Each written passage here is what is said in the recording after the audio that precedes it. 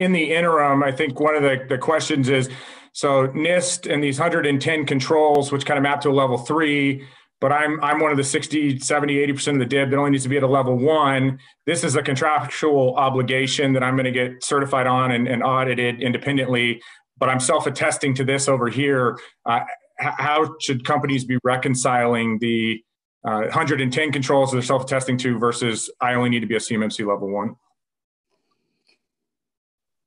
So if you are not dealing with any data that would be considered controlled unclassified, if you're presenting or providing a product or simple services to the government, then you would probably only need to be a level 1. Now, if you look at that 7012 clause that requires you to have a system security plan and a POAM to get there, it perturbates on the fact that you have to, if you are handling controlled unclassified information.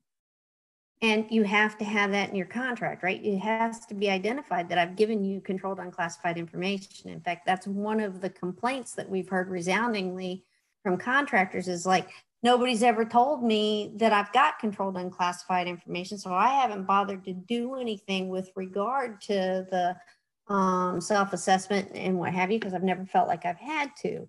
And that's why we've got a whole training program on our side going on with DAU and whatnot to make sure that we train our workforce on controlled unclassified information.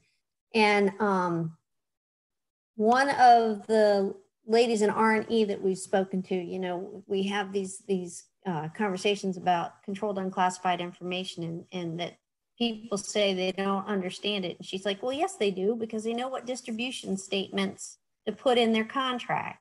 And so I have to go back and look, right? I should have looked this up before I got on here. I think if you have a distribution statement B in your contract, then you can anticipate that you have controlled unclassified information. But there are, and don't quote me on B because I don't have that at the top of my memory, but if you look at your distribution statements and the way that it's characterized in there, you can tell if you have controlled unclassified information.